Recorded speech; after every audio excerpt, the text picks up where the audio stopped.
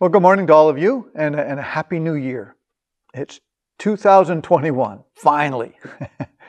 As I watched some of the New Year's programming on television over the last few days, the events that bring in the new year, as well as some of the year in review programs, and as I've talked to individuals over the last few weeks, there's one theme that seems to keep popping up, and that everyone seems to be in agreement about, and that is that 2020 was an awful year and that they can't wait to put it in the rearview mirror and move on.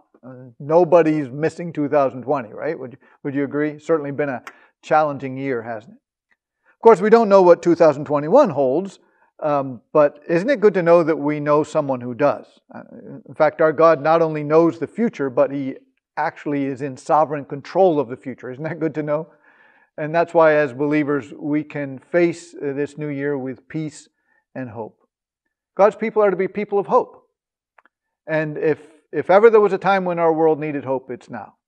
So we have an opportunity as we begin this new year, an opportunity to be proclaimers of hope. You know, this book talks a lot about hope, and it shows us how we can find hope. Do you have hope this morning?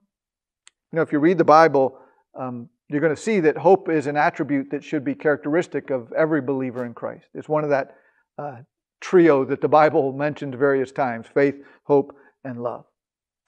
And there's no doubt that many people these days live without much hope. They don't really believe that their lives and their circumstances are going to improve in any significant way. They need hope. Not just a pep talk or, some positive thinking or something. They need something to anchor their lives on that's unchanging, that's trustworthy, that gives hope. We all need that. And so I want to begin this new year sharing with you a message of hope. Really, we could turn to so many places in the Bible and find a message of hope, but this morning I want to invite you to turn to Luke chapter 2. Luke 2. Of course, the first part of this chapter is familiar to us because it recounts the story of the birth of Jesus that we just celebrated Christmas. But you may not be quite as familiar with what follows in the next verses here. So we're going to pick up the story where we generally leave off when we read the Christmas story, which is with verse 20. So I invite you to follow along as I start at verse 21 and read up through verse 38. Luke 2, 21 to 38. Here's what Luke recounts for us. On the 8th day, when it was time to circumcise the child, he was named Jesus, the name the angel had given him before he was conceived. And when the time came for the purification rites required by the law of Moses, Joseph and Mary took him to Jerusalem to present him to the Lord. As it is written in the law of the Lord, every firstborn male is to be consecrated to the Lord, and to offer a sacrifice in keeping with what is said in the law of the Lord, a pair of doves or 2 young pigeons. Now there was a man in Jerusalem called Simeon, who was righteous and devout. He was waiting for the consolation of Israel, and the Holy Spirit was on him. It had been revealed to him by the Holy Spirit that he would not die before he had seen the Lord's Messiah. Moved by the Spirit, he went into the temple courts. And when the parents brought in the child Jesus to do for him what the custom of the law required, Simeon took him in his arms and praised God, saying, "Sovereign Lord, as you have promised, you may now dismiss your servant in peace. For my eyes have seen your salvation, which you have prepared in the sight of all nations, a light for revelation to the Gentiles, and the glory of your people Israel." The child's father and mother marveled at what was said about him. Then Simeon blessed them and said to Mary, his mother, "This child is destined to cause the falling and rising of many in Israel, and to be a sign that will be spoken against, so that the thoughts of many hearts will be revealed, and a sword will pierce your soul too." There was also a prophet, Anna, the daughter of Penuel of the tribe of Asher. She was very old. She'd lived with her husband 7 years after her marriage, and then was a widow until she was 84. She never left the temple, but worshipped night and day, fasting and praying. Coming up to them at that very moment, she gave thanks to God and spoke about the child to all who were looking forward to the redemption of Jerusalem.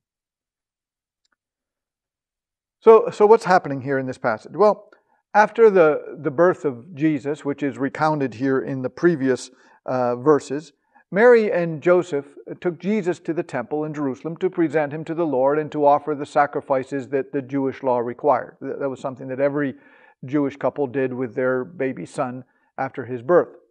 So Mary and Joseph are at the temple in Jerusalem, carrying the newborn baby Jesus in their arms. But while they're there, they encounter two very special people.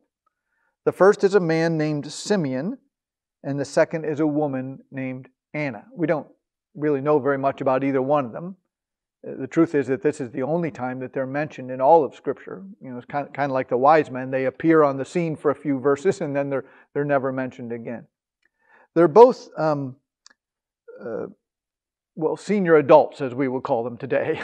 But I'm fascinated by their story because they were obviously people who had a deep relationship with God and people who lived with a surprising amount of faith and hope in the midst of a time and a situation where most would have argued that there was not much reason for hope. Sometimes it can happen that as people get older, they can become a little more negative, a little more pessimistic. Do you know anybody like that? They get kind of nostalgic about how great things used to be, and they're always complaining about how the whole world's going down the tubes and that sort of thing. But although Simeon and Anna were getting along in years, I don't see them joining in that chorus. They were really pretty hopeful, upbeat kind of people. We're often tempted, no matter what our age, to look back with nostalgia on times when it seems to us, at least, things were better. And it's true that we live in difficult times, don't we? Not very hopeful times in many ways.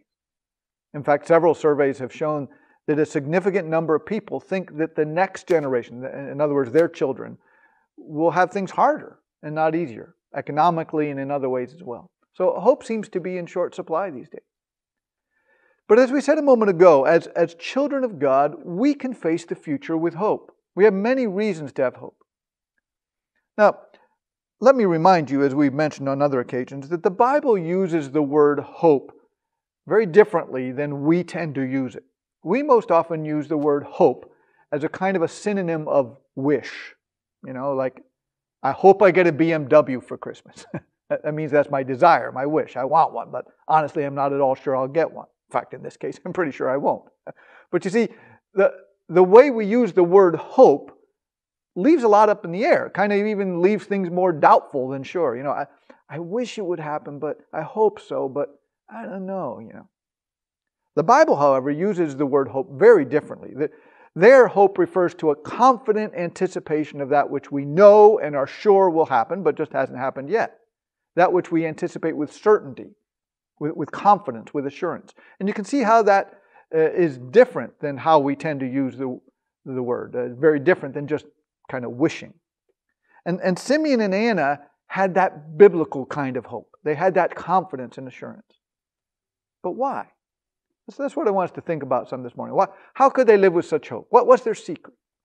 Well, I think that there are some reasons why they were hopeful, and they're really the same reasons why I think we can have hope as we begin this new year. In the first place, Simeon and Anna were hopeful and confident because they understood that God is still at work in His world, that He is still active, that He is active on my behalf and in my life and situation and in yours. I want to remind you that this encounter with Jesus in the temple came after 400 years of essentially silence. Between the Old Testament and the New Testament in your Bible, there's most likely just one thin sheet of paper. But that one page represents 400 years between the close of the Old Testament and the beginning of the New Testament. 400 years in which God did not speak to His people. I mean, there were no prophets, there was no word from God, no angels appeared, just silence. I mean, the Jews still carried on their religious rites and ceremonies, and they prayed to God, but God didn't seem to say anything back as He had before. Just silence for 4 centuries. And it would have been easy to have come to the conclusion that God had abandoned His people. But you see, this encounter in the temple changed everything, because here was exhibit A, if you will, that God had not abandoned His people. On the contrary, that He was involved and active in a whole new way in His world and His creation, in a way like never before, taking on the form of a man and living among us. And Simeon and Anna don't seem to have been greatly surprised at that. They lived, you see, with this confident hope. The Bible describes them as being among those who were waiting for the consolation of Israel. as they had hope, a biblical kind of hope, an assurance that God would not abandon His people and that He would send His Messiah. You know, some may have said to them, but hey, 400 years we've been waiting. No, God doesn't work that way anymore. It's not like in the old days. It doesn't happen that way anymore. Do you ever think that?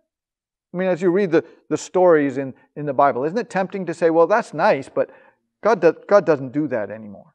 He doesn't work that way anymore. And Simeon and Anna would have said, sure He does.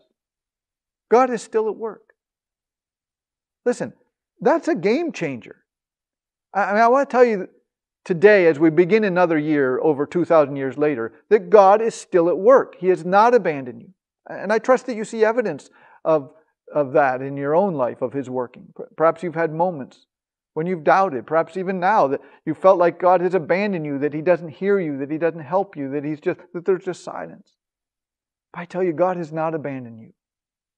Have hope. And the greatest evidence of His interest in your life and the problems that you're facing is the incarnation, is Christmas. Why do I say that? Because it shows us that God doesn't just show interest from afar, but that He has actually entered our world, that He actually became a man and walked in our shoes, so to speak. And now He's given us His Holy Spirit to live in us and be His presence with us in every moment and in every situation. I will not leave you orphans, Jesus said, but I will come to you in the person of the Holy Spirit. And He gave us many other promises as well. Hebrews 13:5, I will never leave you or forsake you. Matthew 28:20, surely I am with you always, even to the end of the age. Philippians 1:6, I am confident of this, that He who began a good work in you will carry it on to completion until the day of Christ Jesus. And I could mention many other similar promises that show us God's commitment to always be with us, always involved in our lives, always working, forming us into mature disciples, holy and useful in His service. So I have hope, my dear brothers and sisters. Your God is great. Your God is good. Your God loves you. And that is the God who is at work in your life. You may say to me, but why doesn't He listen to me? Why doesn't He speak? Why doesn't He answer me? Could it be that God wants to ask you the same question? Why don't you listen to me? Why don't you talk to me? Why don't you answer me? Listen, I know that sometimes we go through difficult times when we don't feel God's presence, perhaps. But I want to give you a word of encouragement and hope this morning. God is at work in your life and in your situation if you will allow Him to be. Simeon and Anna clearly saw the evidence of that in that baby in the arms of Mary. Can you imagine the emotion that Simeon and Anna felt when they saw that baby, the Messiah, the promised one? And when they realized what it meant, that God had not abandoned His people, but that instead He was putting in motion a plan like no other plan that would bring hope to the whole world. But I see here in this passage other reasons to be hopeful as we begin this year 2021. We can also have confidence and hope because we see, like Simeon and Anna, that God keeps His promises. Many, many years before, God had promised His people that He would send a Messiah, a Savior. Many years went by, centuries. Would God keep His promise? Doubtless there were those who began to doubt that. Others said, well, if God wasn't going to send them the Messiah to free them from their oppressors, then they'd have to do it themselves. But Simeon and Anna, and others too, this passage tells us, lived by faith, trusting that God was going to do what He had promised. Every day they waited for the fulfillment of the promise, for the coming of the Messiah. So for them it was not a question of if He was going to come, but when He was going to come. And one glorious day He came. Can you imagine how Simeon and Anna must have felt? Their hope was vindicated, and God was shown to be trustworthy and faithful.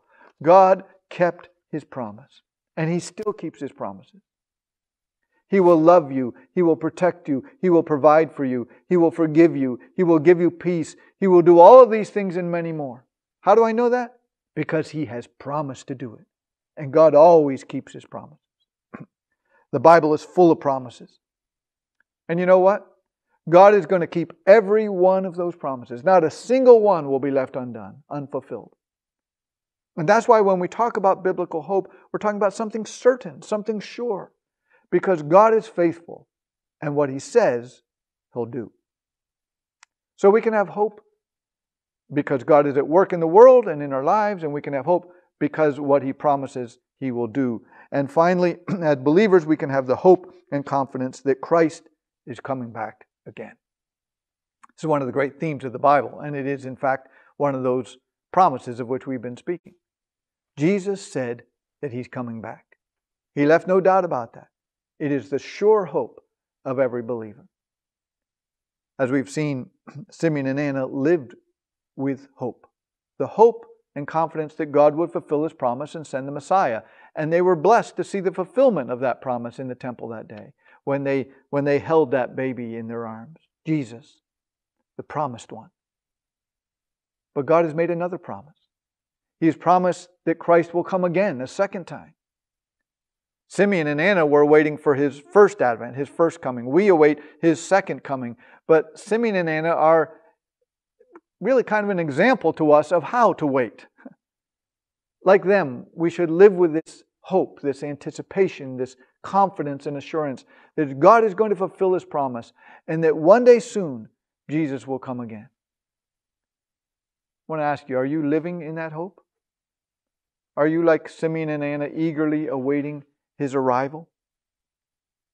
You know, New Year's tends to be a time when we look back at the past and forward to the future. I kind of think of it almost like a seam in time. You know, a seam is a place where two pieces of cloth are joined and sewn together. And New Year's is kind of like that. It's that seam in time between 2 years where 1 year is joined to the next, if you will. But we also live in another seam in time. We live in a time that the theologians call the church age, which is a term that they use to describe the time between the first coming of Christ and His second coming.